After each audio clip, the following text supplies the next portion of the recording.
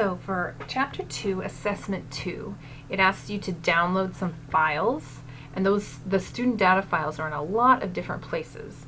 So I'm going to show you how to do that. If you are here at the announcements, the start page, you can go to Course Materials, and then student data files are here. And then I'm going to show you the other place, and that's where we're actually going to download them from this time, Assignments. And here's your student data files. So to download the student data files, I'm looking at the attached files. It's a zip file. I'm going to click on that.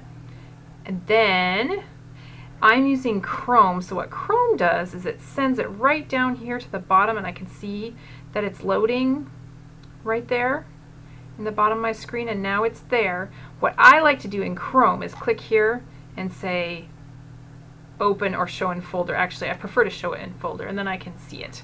So now I see where it is. It's in my computer in the downloads, and I can take this file and I can put it wherever I want to. I can put it on my desktop. I can just drag it over and put it on my desktop. My desktop is really messy, so I'm not sure I'm going to do that.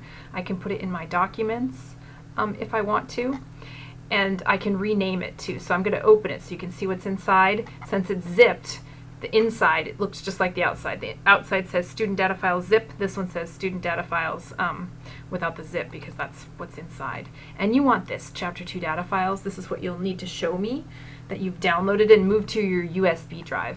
So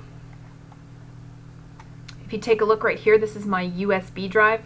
Now, I've got some stuff inside my USB drive. If this were your USB drive, you would have a folder here that says Windows, and then you would take the student data folder and drag it over and drop it into your Windows folder.